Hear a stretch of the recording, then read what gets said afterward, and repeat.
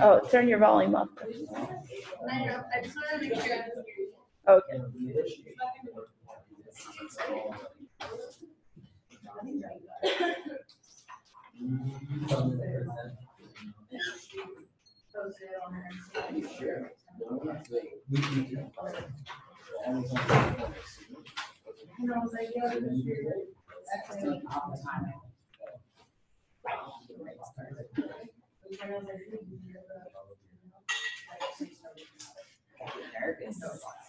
Can you imagine? I can't. So the talk is on, is it Carolyn? Oh, yes, it's just, it hasn't just gotten started.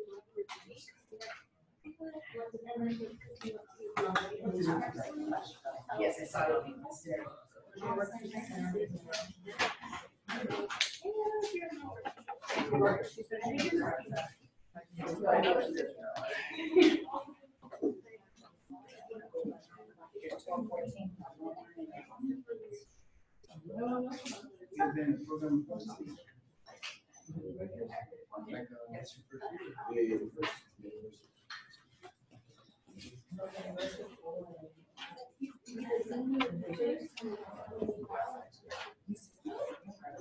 Are you ready?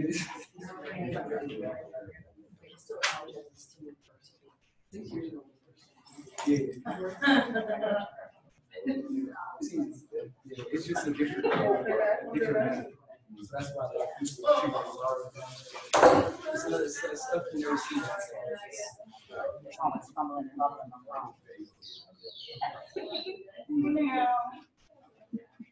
Yeah, we did pre-production. Okay, so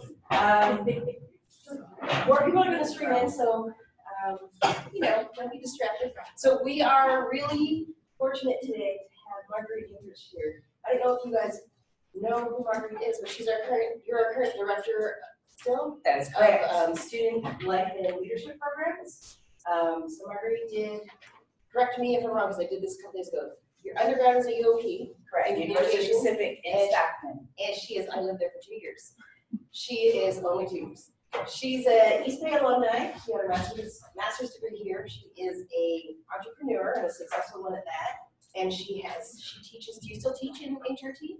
And University Extension. So she's sort of all over campus, and she's certainly someone that we're excited to have here because one of her areas of expertise is actually social media and sort of like, how you really navigate, marketing or presenting yourself in the virtual world in a sense. So she's here to talk to you guys about that. So I'm super excited.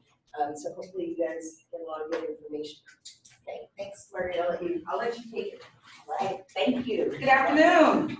Good afternoon. We're going to have some time together this afternoon, and so we're going to have to give one another some energy. So I'm going to try it one more time. Energy pioneers. Good afternoon. Good afternoon. Greetings. Thank you so much for being here. Thank you for giving me a little bit of extra energy. I am Dr. Marguerite Heiners. All you need to know about me is on this screen right here. I am the Director of Student Life and Leadership Programs. If you came to orientation, freshman or transfer, you probably remember me welcoming you to Cal State East Bay. Glad you're still here. I also am a faculty member in Social Media Marketing Certificate Program here at Cal State East Bay. Formerly a faculty member at HRT. I'm not teaching right now, but when I did teach in the department, I taught special events management 1 and 2. I took off teaching. I took a break from my role as a faculty member in HRT to finish my doctoral dissertation. I wrote a whole study on the impact of ethnic studies pedagogy on Black student identity and empowerment in Oakland Unified School District. You can follow me on Facebook or Instagram. I also have a website, theprlady.com. If you have any questions, you can always email me here at Cal State East Bay. All right? So that's a little bit about who I am. Well, let's talk about why we're here. Now, let's go back to the title of the presentation. The title of the presentation is Rinstas, Finstas, and why you need to think carefully about your social media persona. Everybody knows what a Rinsta and a Finsta is. A fake Instagram and a real Instagram. How many of you are on social media? in some form. Facebook, Twitter, Instagram, something. Okay, awesome. How many of you are on LinkedIn? Okay, that's good. If you're not on LinkedIn yet as a student, I would say it's a good idea to add that to your social media profile, to your list of your social media portfolio, because it's going to be important once you graduate here from Cal State East Bay. Okay? And so as we talk about social media and its impact on your life, the reality and the bottom line is social media is there to enhance your life. And as a student and later on as a professional, it's really about being a professional and how you present yourself on social media. And so how you present yourself professionally in the real world is how you should present yourself professionally and always on social media. All right, does that make sense? Like the social media world is like the real world is just virtual. And so I use this example all the time with Facebook. Facebook is about friends, right? And mutual friends, right? Now, if somebody knocked on your door, what's your name, sir? Jack. Jack? Hey, Jack, what's happening? You answer the door, hey, how you doing? I'm your friend's friend. We have a mutual friend, her name is Susan. Can I come in and hang out for a bit? Would you let me in your house? Probably not. Probably not. So for me, I probably wouldn't add you as a friend on Facebook. Just because we know the same people doesn't mean that you get access to my social media life and access to my social media profile. One thing to remember about your social media profiles is that they are yours and they belong to you, and you have total control over who sees what. Most people just don't take the time to set up their settings. So with that in mind, just considering that most people don't take the time to navigate through their personal settings on their pages, we're going to talk about professionalism in the sense of being a student, being a current professional, and then we're going to align that with social media and your life on social media. Is that all right? Yeah. All right. So let's talk about it. For some, professionalism might be mean dressing smartly at work or doing a good job. For others, professionalism means having advanced degrees or maybe certifications, framed and hung on an office wall. Professionalism encompasses all of these definitions, but it also encompasses much more. So what do you think professionalism is about? Anybody, just throw it out there. Respect. Respect. Self-respect and respect for others, right? Anybody else? The thing is like strictly formal. That's what I think about. You think it's strictly formal? There's some protocol involved in being professional, and there's some choices that you have to make as well. You know, it's interesting because there's a Bloomberg report that came out in 2013 that said that college graduates lack professionalism. Do you agree with that? They said, what do U.S. college graduates lack? Professionalism. And this is what the faculty member said. I gave an exam last week and one student showed up 25 minutes late. When the hour ended and I collected the papers, he looked up from his seat, cast a pitiable, oh, I can't believe that word. I'm gonna say pitiful glance, that's not what it said, and mumbled, please, I got here late, may I have another 20 minutes? Do you think that if you came to class late, you should get extra time for an exam? No, not here at Cal State East Bay, but a lot of students do. I'm gonna look up this word for me, P-I-T-I-A-B-L-E. Let me look how to pronounce it correctly. So from this survey, this is what they also found, that employers are looking for employable skills like work ethic and timeliness and appropriateness. And appropriateness has various levels to it, and we'll talk about that in a little bit. But they also said that current student attitudes are too casual. Like, oh, it's okay if I'm just 5 minutes late. No big, right? There's also a sense of entitlement, like this faculty member expressed with asking for more time. And there seems to be a lack of focus, perhaps from a lot of engagement on social media platforms. Social media, as you know, can be very distracting. Would you agree with that? I agree too. As a person that teaches social media, I agree that social media is very distracting, and you should be laser focused in your activities on social media. But before we get into social media, I want to talk a little bit more about the 6 traits of a true professional. Let's get into this video. It's short.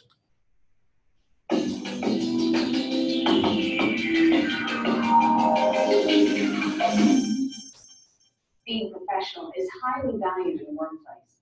It's essential if you want to be a success. But what does being professional really mean? In this video, we'll look at 6 key attributes that identify and define you as a true professional. First of all, professionals have specialized knowledge.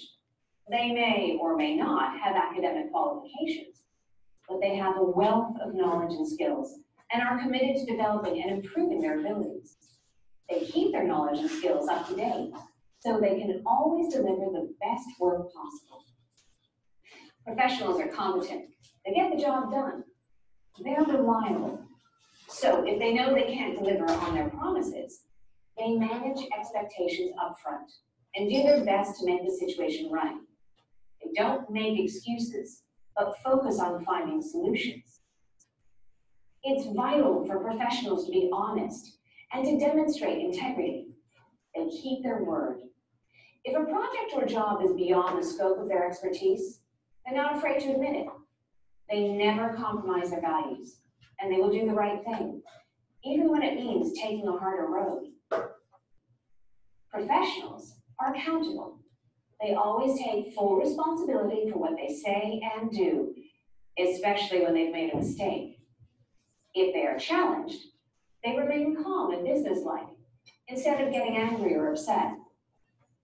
Genuine professionals practice good self-regulation. This means they stay professional under pressure. They are polite and respectful to the people around them. They show a high degree of emotional intelligence and are careful to consider the emotions and needs of others. They listen and observe, and they don't let a bad day impact the way they behave with colleagues or clients. Professionals look the part. They don't show up to work sloppily dressed or with untidy hair. They dress appropriately for the situation. This gives them an air of confidence. Are you demonstrating these characteristics to the people you work with? To learn more about how to gain a professional reputation, read the article that accompanies this video. And we do have the article linked to this slide, so I'm assuming you're going to get a link to this slide, and you will have a copy of this article. And so you see that JG for you at the end? Are you demonstrating the traits of a professionalism? It's something to think about. And let's look at the official definition that the dictionary provides. The conduct, aims, or qualities that characterize or mark a professional or professional person. And it defines a profession as a calling requiring specialized knowledge and often long and intensive academic preparation, but not always. You know, you could be a professional working down at Foot Locker, okay, Starbucks, or the local 99-cent store.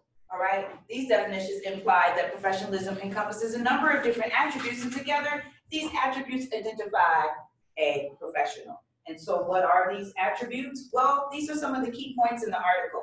And I have a few printed out copies here for those of you that need a handheld copy. And I do want to talk a little bit about the key points, because professionalism is a trait that's highly valued, not just in the workforce, but in life, even in your family, when you're called to handle some family business that may occur from time to time. How you handle things is really important and highly valued, okay?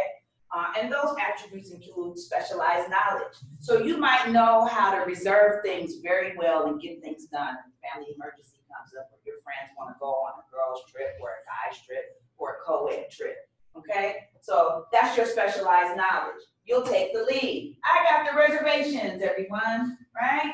And then there's competency.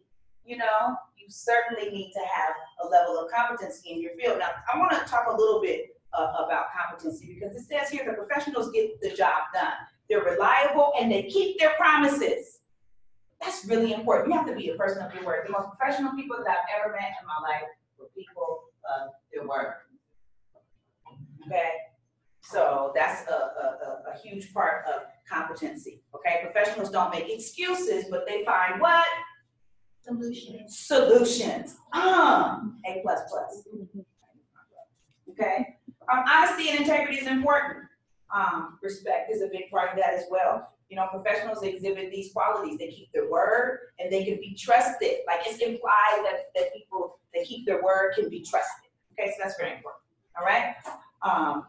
And more than this, true professionals are humble. for project, for a job, falls outside their scope of expertise, they're not afraid to admit it. And they're willing to learn from it, okay? All of these concepts, we are getting ready to shift and apply to your social media life. Stay on board, all right? Accountability, very important. Professionals hold themselves accountable for their thoughts, their words, and their actions, especially when they made a mistake, all right? And personal accountability is tied to honesty and integrity, and it's a vital element of professionalism in the real world and online and social media, okay? Self-regulation is a part of being a professional, okay? Staying professional under pressure. Somebody tags you in something crazy on social media, you don't have to panic, share it, and say, oh my God, look what these people tagged me and I don't have anything to do with it. You can just simply delete it. Untag yourself, delete it, report it, right? And so self-regulation is very important, okay?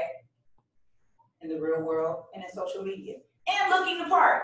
You don't want to post anything crazy, and you don't want to be crazy looking on social media. And we're going to get deep into that in the next few slides, okay? So improve your own professionalism. You need to focus on improving in each of these areas. And this is a continuous, lifelong effort.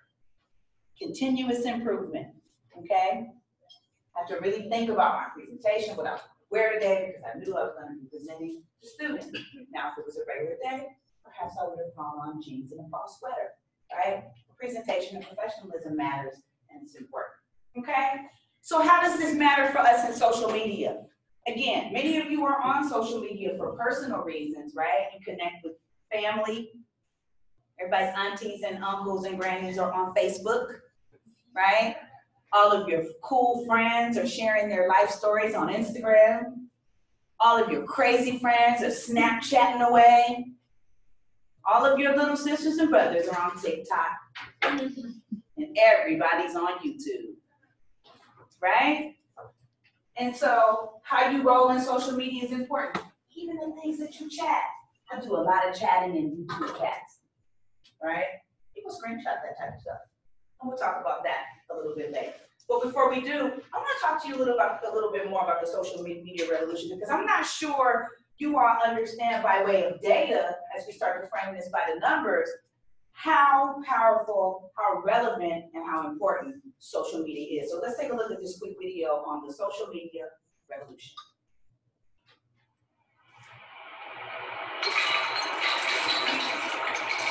Jot down 2 facts that stand out to you, by the way. 2 data points that stand out.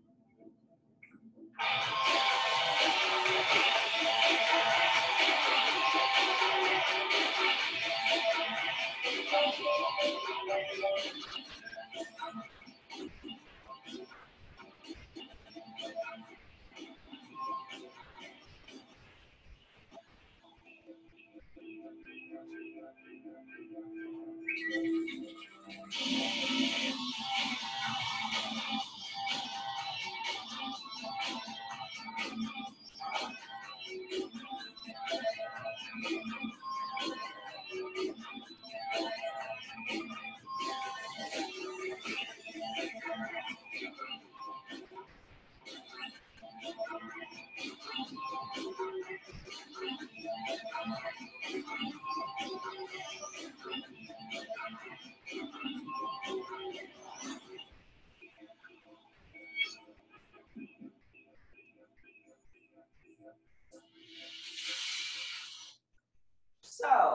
before you see that, this guy puts together this, puts together these videos every year to show you the impact of social media. So throw out some things that stood out to you. Yes. What was it? It was like 1 in 3 marriages start online. And last longer. That Don't was forget the advice. last tag, the last 3 words. 1 in 3 marriages start online. And last longer. 3 in 5 divorces are caused as a result of something that happened online. What other data points stood out to you? Yes, in the back then you. 53% of their census felt and Yep. Millennials rather lose their sense of smell in social media. If you had to choose, they were asked if you had to choose, you had to let go of one of your senses. In place of social media, what would it be? I don't have to smell nothing. Yes, 93% of buying decisions are influenced by social media. 93%. No one cares about billboards anymore. It's a complete and total waste of corporate dollars, marketing dollars. Wow.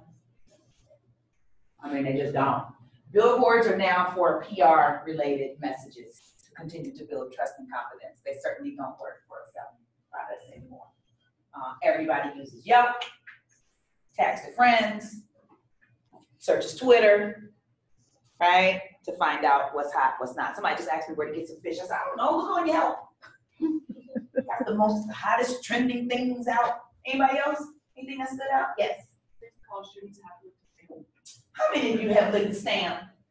See, we debunked that myth. Cal State East Bay is unique in that we debunk a lot of these myths. But you know, if you think about it, in all honesty, my daughters 10 and 13 have never licked the stamp. There just aren't any adhesive disposal stamps out there anymore. They're all self-adhesive now, right? I rarely get them to the art of sitting down and writing a letter. Still get them to do that from time to time. I got the address of the stamp on the put it down. Okay? Don't let that die. Write Fred today, please. Anything else before we move on? Yes. And then yes. Yes. Goldfish have a longer attention. Thank you. Yeah, goldfish have a longer attention span than us now. Guilty. It's kind of stunning, but not really when you think about all of the inference that we have coming. Yes. And there was this fact that like 2/3 of people who get news from social media that might be like fake. Yeah. Everybody get their news from social media? I do. I don't get my fake news from social media. Get my fake news from the White House. No, I'm just kidding. I'm kidding. But I do, I follow various news sources. I follow traditional news sources. I follow non-traditional news sources. And so it is very difficult to trim the fat sometimes because you might hear something on YouTube that sounds great and it might align with your emotion, but it may not be factual. So it's always a great idea to fact check when you're engaged in news and getting your news on social media. But it's a fact. I mean, folks wake up and they get on Facebook and you see somebody passed away, a celebrity, or the PG&E is going for another power outage, y'all. First thing I saw on Twitter yesterday. Hopefully we'll be affected. Okay. Anybody else before we move on? Yes. LinkedIn age was lowered to 13 years old. In my perspective, I feel like that's very bad because it puts pressure on young children as far as middle school to start thinking about their career. Absolutely. And you're like, where does the aspect of childhood go to people now that social media is in here? Like, it makes kids grow up faster, and I enjoy the childhood. I absolutely agree with you, and I think that it's parents' responsibility, no doubt, hands down. My daughters have a YouTube channel, and I post everything on their behalf. They have these TikTok accounts that are private. They only post one person that can see them is them. I don't care. I'm not thinking about them and their desire to be on any social media platform. And so if you're going to allow your children, your cousins, your baby nephews and nieces to be on these social media platforms, you have to monitor them because there are adults on the other side posing their children. That's just a fact. Yes. Shown that children that use electronics, they lose IQ and their brains are not well developed. Yeah, it's true. There's research, all kind of research out there.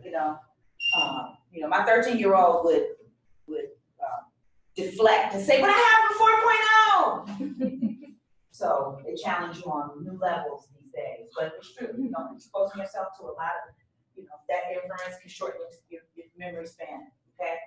So any other facts about social media? Yes, before we move on.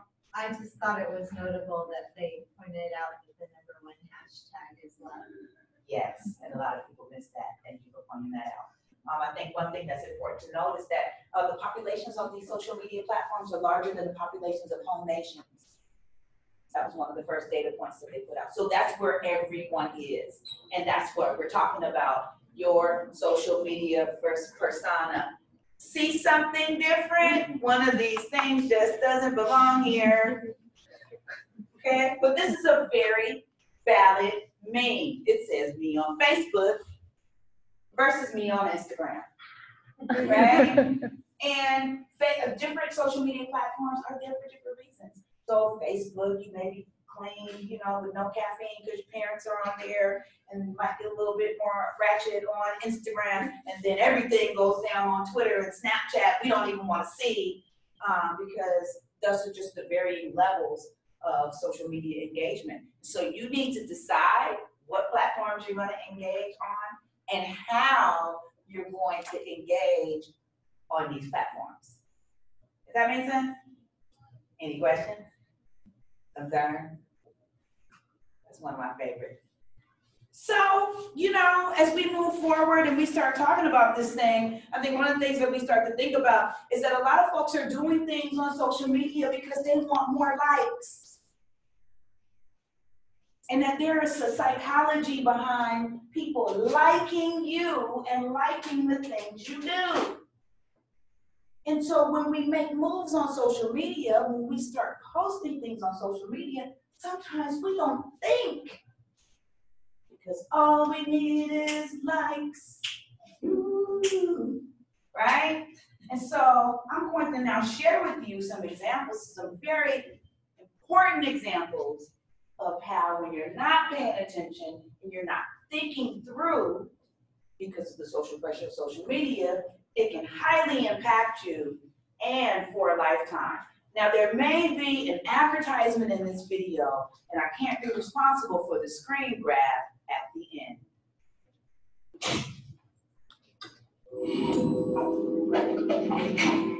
You would think that in a time of such public accessibility, people would think twice about what they post in their social media accounts. But senseless humans never fail to amaze. The next time you wish you didn't have to go into the job that pays your bills, be careful for what you wish for. And for the love of God, don't post it on social media. Here are 10 insane social media posts that got people fired from their teacher.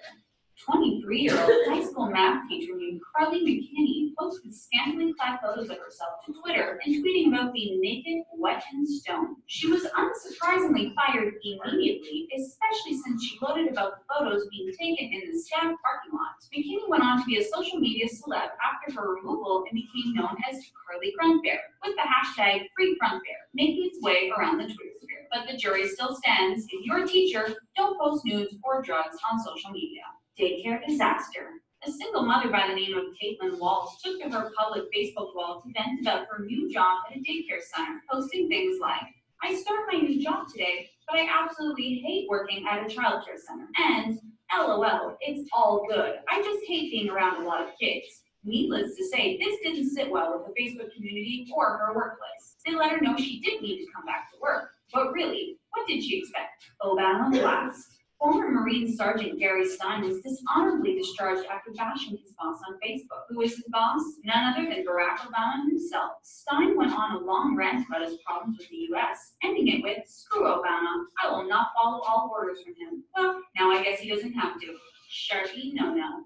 Even professional cheerleaders aren't immune to Facebook firing. Caitlin Davis was canned from her job cheerleading for the New England Patriots when a distasteful picture of her showed up on Facebook. She's shown making a duck face beside a passed-out partygoer who's covered in phallic symbols, swastikas, and the phrase, "I'm a Jew." She's also holding a Sharpie in her hand, which did not help her case. Company's account. While many people are fired for posting obscenities on their personal Twitter accounts, Scott Bartozowicz accidentally went one step further. As a social media strategist for New Media Strategies, he was signed onto the corporate Twitter account of Chrysler. Thinking he was on his own account, he rented. I find it ironic that Detroit is known as the hashtag Motor City, and yet no one here knows how to effing drive. Not only was he fired, but Chrysler did not renew their contract with New Media Strategies. Ouch. Guys, students, you might think that after one of your 6th grade students drowns and dies during a field trip to the beach, you'd be a little more sympathetic. Instead, a teacher named Christine Rubio posted this on her Facebook profile. After today, I'm thinking the beach is a good trip for my class. I hate their guts. Wow, she was fired, but later on, a judge ruled that she could return to the classroom. Boston Marathon faker.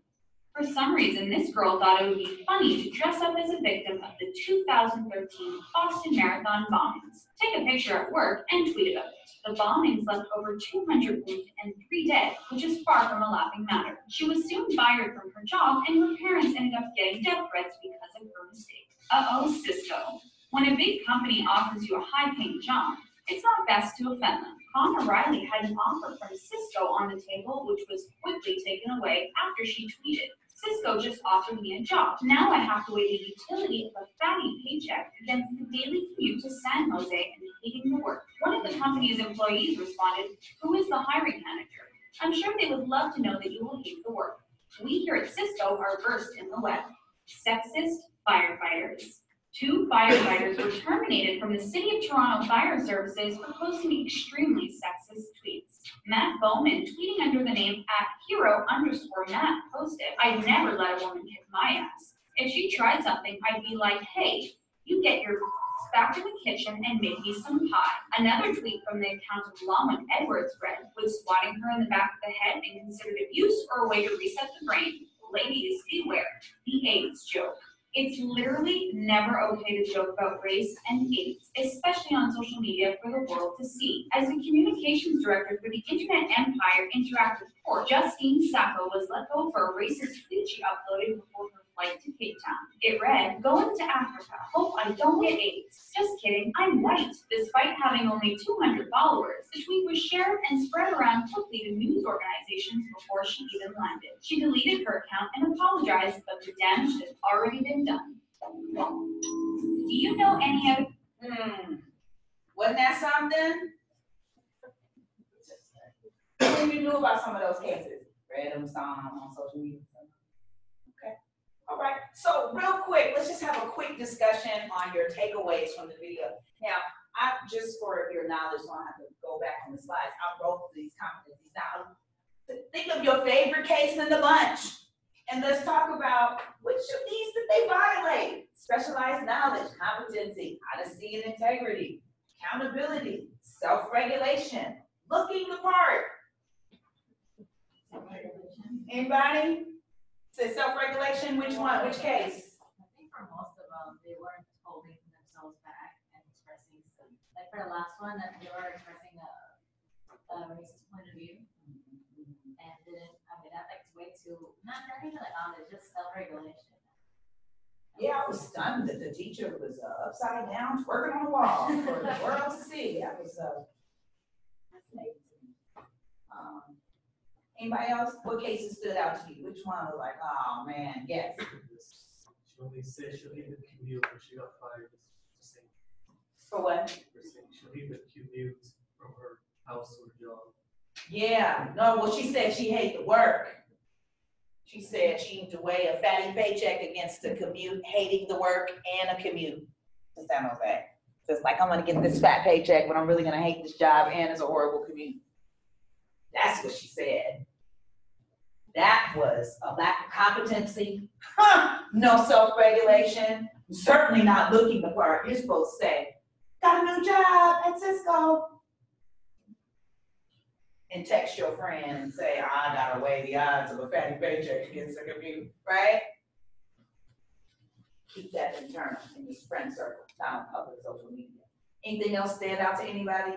I thought the cheerleader was just, I was just stunned by that one as well. I mean, especially with the, looking the part and like, the specialized knowledge, just in terms of like, cheerleaders are like the epitome of leadership and goodness and grace. As a former high school cheerleader, I would say. And so that was stunning to me. I was gonna say, it wasn't in this examples, but there's that NASA intern who got accepted to for an internship, but she tweeted like vulgar statements. Like, oh, I got accepted, but like she was using like personal. I got an Emma effing intern at NASA, something like that. Yeah. Yeah, no. No way, excuse my language. But that's really inappropriate, right? So even, again, this is like lacking, you know, that accountability for your words. You know, some folks are offended by curse words, so it's just best to stay away from them. Especially when you're expressing something great, like you got a job. Yes? So the one about Obama, somebody that go like, oh, yeah, personal. Well, at the time, I guess with the military, you ultimately report to the commander-in-chief. Yeah. And so to say that you're not going to take orders from your boss is pretty irresponsible, no matter, regardless of your political positioning, right? I mean, I don't know, anybody in the military here, current, former, I can speak on that. I think that you're called to serve whoever the commander-in-chief is, regardless of your political affiliation. I believe. Somebody can look that up and shout it out if they want to. Anything else about the video? Crazy, right? Well, listen, a lot of folks create what are called Finstas, fake Instagram, fake profiles, second or third or fourth YouTube channel. I have like 5 YouTube channels, right? And you do that for a variety of reasons. Sometimes you don't want people to follow you. Maybe you want one of your channels to be about politics and the other one to be about beauty products, and you want to keep things and your fans and your followers separated, and that's okay. You know, but according to Brooke Aaron Duffy, an assistant professor of communication at Cornell University, the main reason that her students have Finsta accounts is fear of monitoring of employees. Why are you afraid of what your employee is looking at? What are you doing?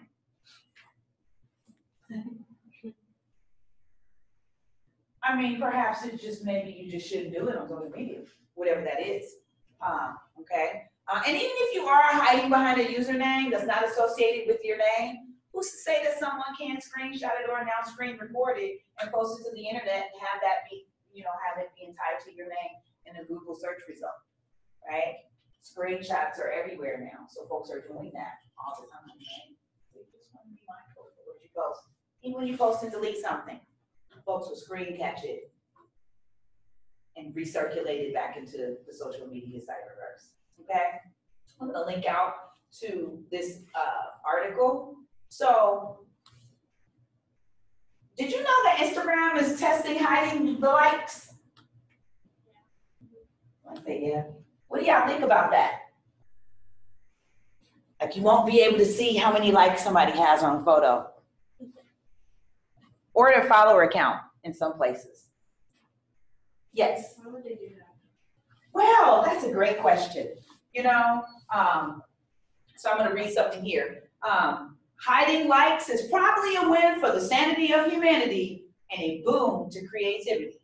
Before, people often self-censored and declined to share posts they worried wouldn't get enough likes or deleted posts that didn't. They instinctually bend their public persona towards manicured selfies and images that make their life look glamorous rather than what was authentic or that they wanted to communicate.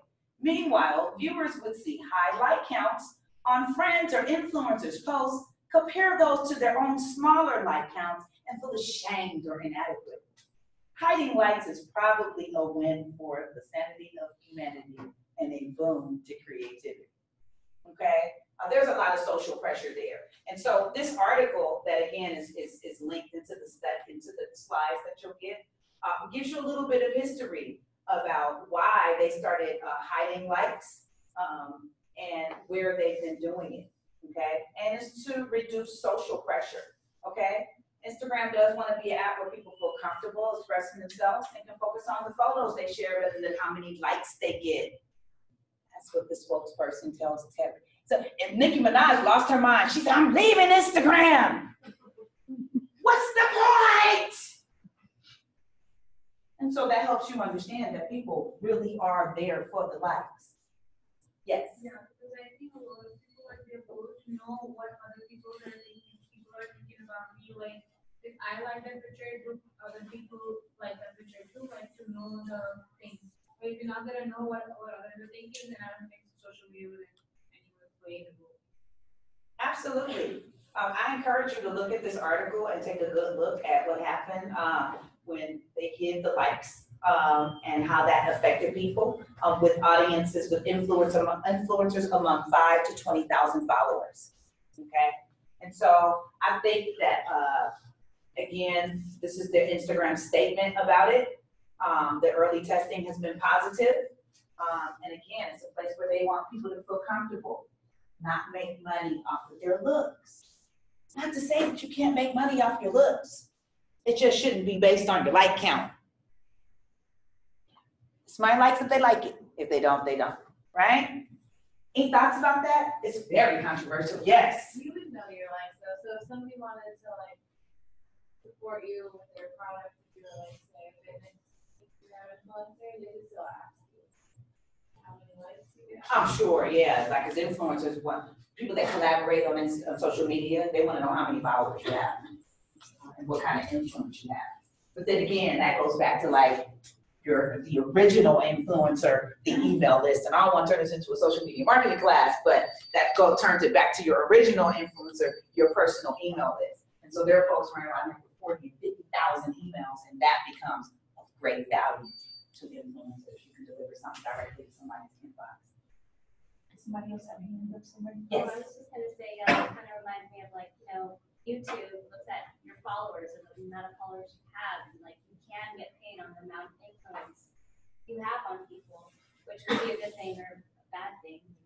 Absolutely, and that's played out in a variety of ways on YouTube, where folks have millions of followers and post some very questionable activity on their pages in the name of, garnering more attention.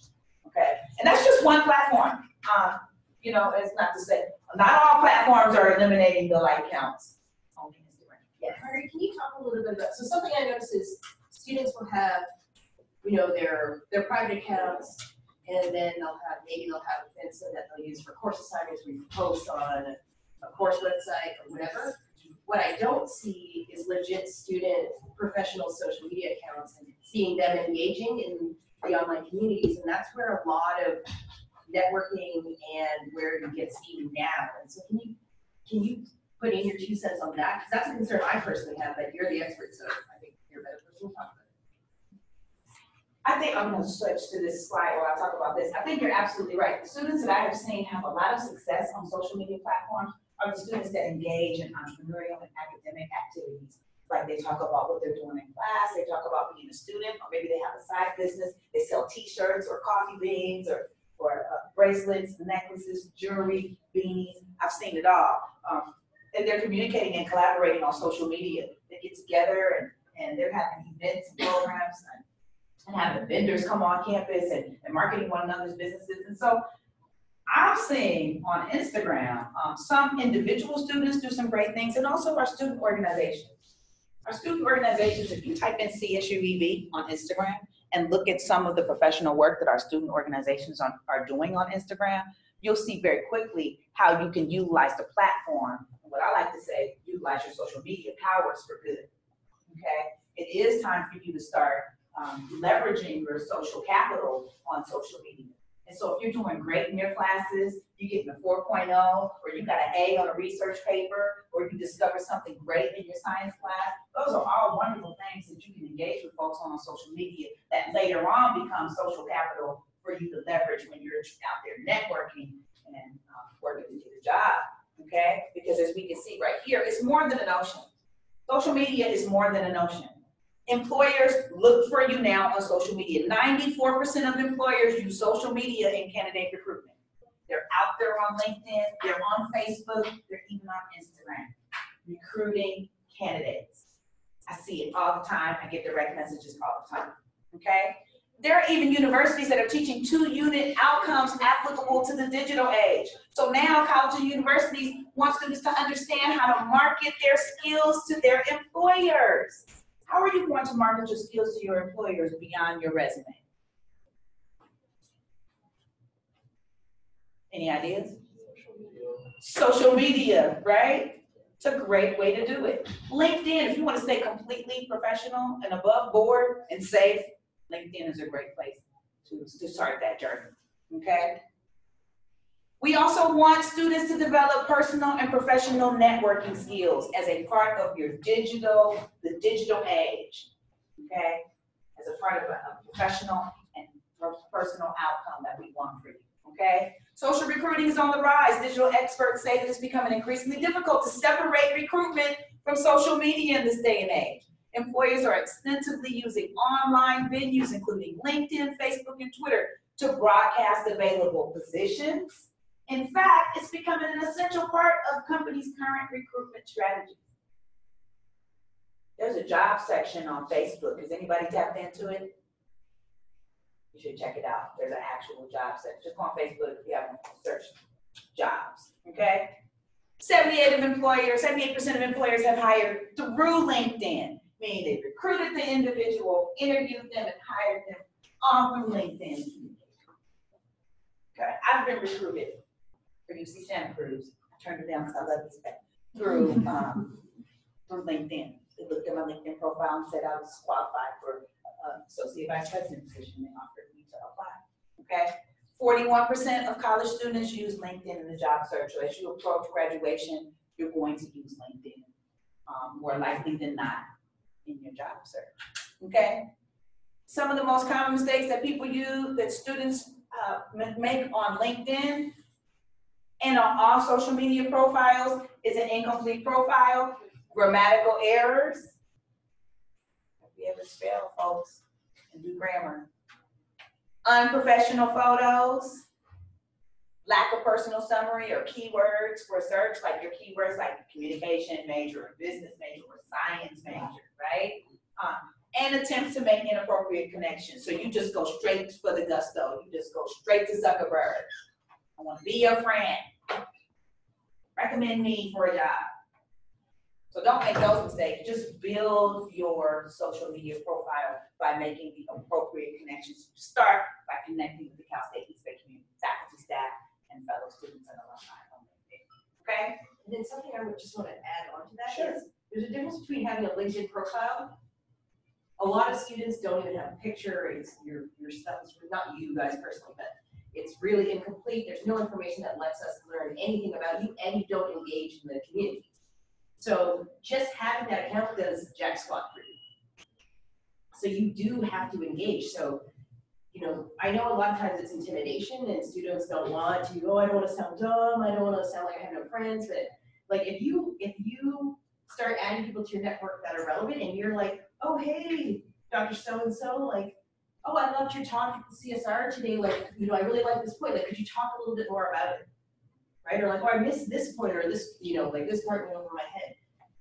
Nobody is going to be like, wow, that person's an idiot. People are like, wow, that person's using resources to build out their, that's going to reflect positively on you. That is one of the things that I see constantly on the professional social media platforms. You know, and it's just, it like hurts my heart because it's just like, oh, like you're just making yourself invisible. And everyone goes to social media now. It's those people, the people that are like, no, I'm resisting social media because I'm being stubborn about it. It's like you're choosing to resist technology. And resisting opportunity. You know, my family had the opportunity to be on the cover of Bay Area Parent Magazine because of an ad that I saw on social media. My daughter now dances for a professional dance company, and they just performed at Spelman Morehouse Homecoming in Atlanta because of me having access to social media and learning about the dance company on social media. So it is access to opportunity. Again, when you frame it and think about it in terms of using your social media powers for good and not engaging on, you know, any type of personal activity. You know, what you don't want to do is you don't want to use social media to vent, and you don't want to use social media as a sounding board. That's never appropriate for social media.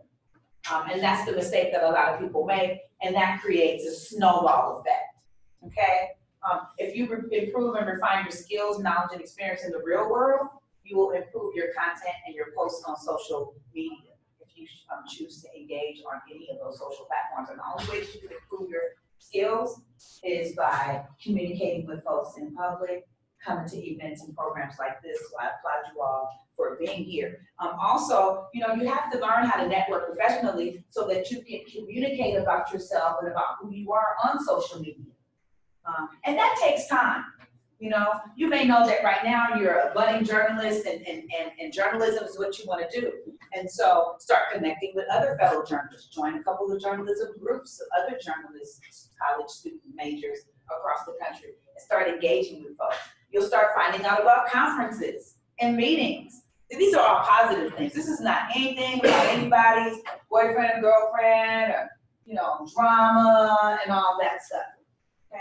You have total control though, however, of what you post and what you engage in on your social media site. So there are a couple of things that I want to draw your attention to help you build your skills and experience in this area so that when you engage on social media, you'll be a superstar and you'll achieve the required results. This is on the Cal State East Bay's website. This is Academic Advising and Career Education. They have some amazing resources on interviewing. And this is not even just interviewing for a job. This can help you with just communicating. Some of you that may not feel comfortable communicating with folks one-on-one, you know, or even in groups. So here's some before the interview information, during the interview, including how to dress, the 30-second commercial, which we'll get into later. And so I encourage you to take a look at these resources here and engage in these resources to kind of help you build your skill set. And then everybody needs a 30-second commercial. Making that positive first impression with a summary of your skills and talents and accomplishments is really important. And you could run into somebody that can give you an opportunity anywhere. You could run into President Alicia, who's the president of Cal State East Bay right now when you're leaving this building. And what would you say to him? What if you always wanted to be a university president and you know he's retiring?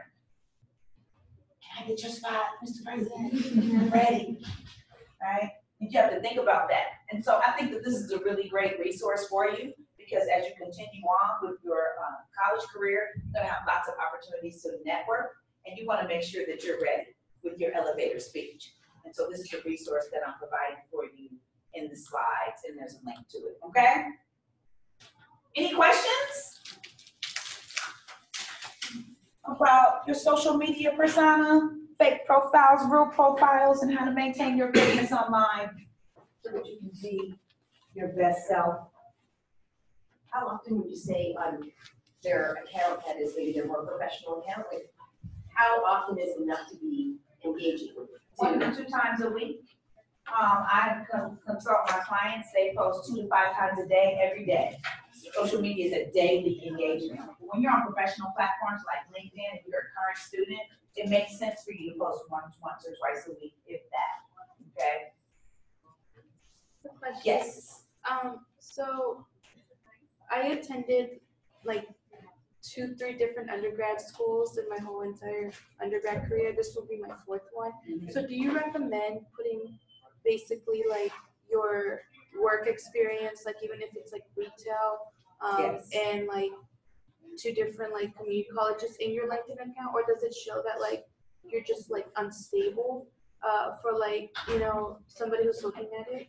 Well, you know, I think that whatever you post on your profile is your story. And so I don't think that it shows that you're unstable, but I think that it does show that you have a story. You have to be prepared to tell that story. So why you went from 3 different colleges and universities is important as well. And so think about how you want to craft your story around every circumstance that happens to you and be honest about and authentic about who you are, okay? Well, we're at about Oh, time. we're If you guys have any questions, email me, pass them on to us. That's right. Thank you for But your thank time you, and attention. Marguerite. I have cards here and a couple of those professionalism handouts, and I do have some business cards here up front. You can email me anytime. Thanks, everyone.